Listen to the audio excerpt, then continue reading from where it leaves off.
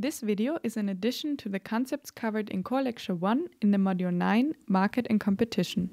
IKEA is one of the leading furniture companies worldwide. But why do customers prefer to buy their chair at IKEA and not any other furniture shop? A study shows that customers value the positive brand experience IKEA offers. This video explains how IKEA designs positive brand experience to establish a market entry barrier.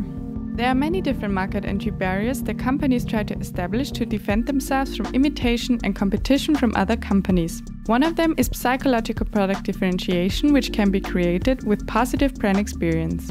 IKEA is selling furniture, and furniture is easy to imitate. This is why IKEA additionally differentiates its products psychologically by creating positive brand experience, which is harder to imitate. Brand experience is defined as a set of sensations of the customer caused by various stimuli during the interaction with the brand. Let's look at how IKEA designs its brand experience. Brand-related stimuli are those stimuli that express the core characteristics of the brand, like colors, shapes, and slogans.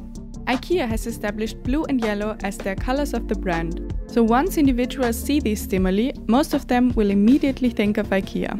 When individuals think of IKEA, they also connect feelings and sensations with the brand. IKEA uses storytelling to evoke these positive feelings. IKEA tells the story of being the nice Swedish neighbor. The corporate language includes Swedish expressions, and all the furniture are named after Scandinavian names and villages.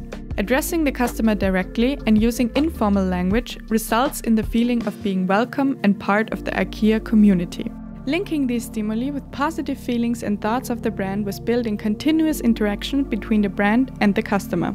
These interactions are called brand contact. Brand contact can take place at various touchpoints, for example in the store, at events or through media. What is special about IKEA is the one-way store design. Customers are invited to walk past all product areas. This does not only enhance the customer's feeling of exploring, it also increases the points of contact with IKEA's products. Do you also own a blue and yellow IKEA bag? Well, this bag even creates another brand contact point in your everyday life.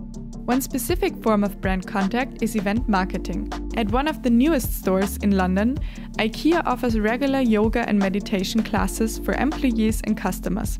Customers will link these positive experiences with the brand.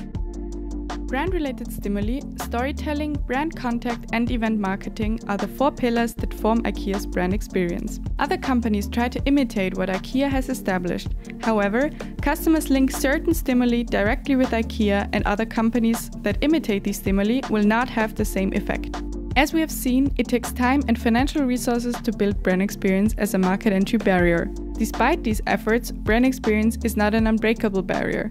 In addition, customers do not only buy the products because of the brand, but also because of the price and convenience.